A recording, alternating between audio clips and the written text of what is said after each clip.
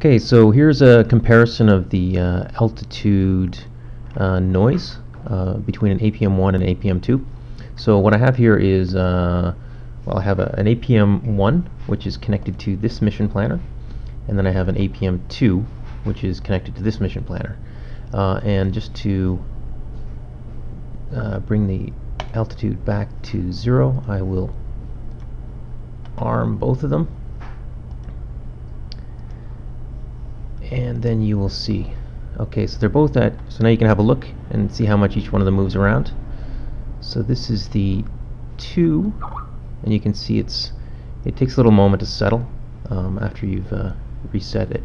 But okay, so let's have a look at these two here. You can see this one is moving around quite a bit, right? It's moved about 1/3 of a meter in 10 seconds. You can see it's moving quite a bit. Whereas if you look at this guy here, it's moving around just a few centimeters every few seconds.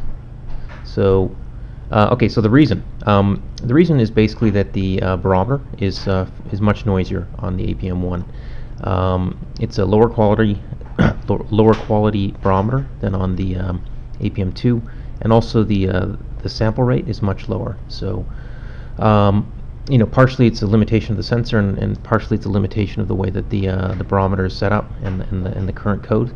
But in any case, the APM1 barometer is only sampled at a little over 8 Hertz, whereas the APM2 barometer we can sample at almost 80 Hertz.